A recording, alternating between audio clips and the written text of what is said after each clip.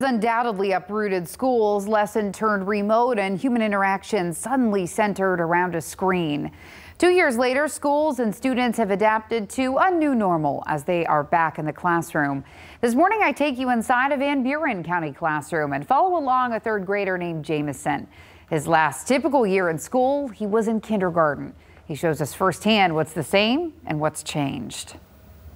It's the start of another school day for Jameson Stewart.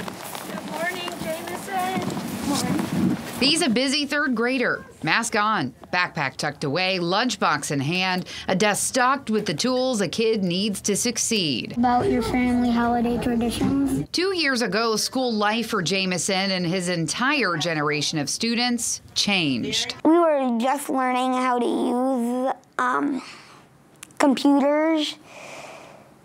So it was kind of hard because I wasn't as good with computers as I am right now. It was kind of hard to stay focused. You know how younger siblings are, they're trying to distract you. Mom Ann remembers math over the kitchen table and the fatigue from her 2 young boys continuously sitting on Zooms and Google Meets. I loved the extra time with him, and it was good to have the extra time, but it's always better when you can be just the parent and not the parent and the teacher as well.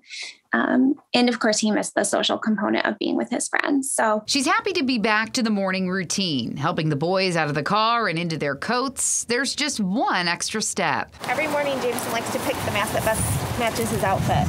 Jameson and little brother Halen choose to wear masks at their mask-optional elementary schools. Ready, buddy? Have a great day.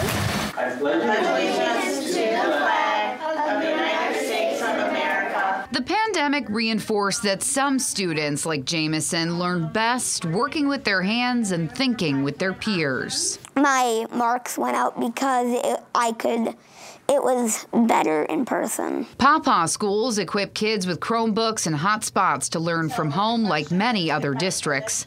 Even with access, though, to technology, many struggled to keep up. As a teacher, it's really put more of a strain on being sure that we try to meet them where they are. I think it's regardless of the pandemic, but I think we've seen more of that the last couple of years than we ever have before. Inside Cheryl Anderson's third grade class, there's more hand sanitizer now and social distancing.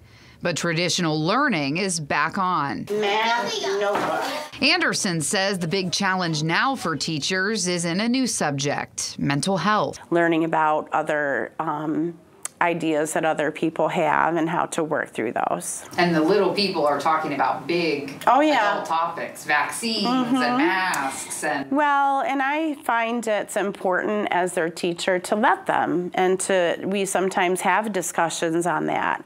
I have kids that come in and say, Miss Anderson, I got my second shot today. How are you feeling? Good for you. I'm so proud of you.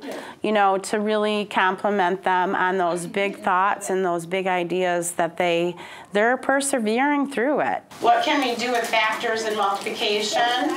And maybe the biggest takeaway of all of this, the kids have adapted to the roller coaster of school over the last few years better than we give them credit for. Really? Has it really been? It's been 2.5 years. Wow. I think this generation will be much more, I hope they will be much more willing to give up smaller things for the greater good. Schools has a new program in place before and after school to help catch kids up who might be falling behind. And an advantage of remote learning, those kids in the classroom are much more advanced at a young age at technology skills, and that will serve them well into adulthood.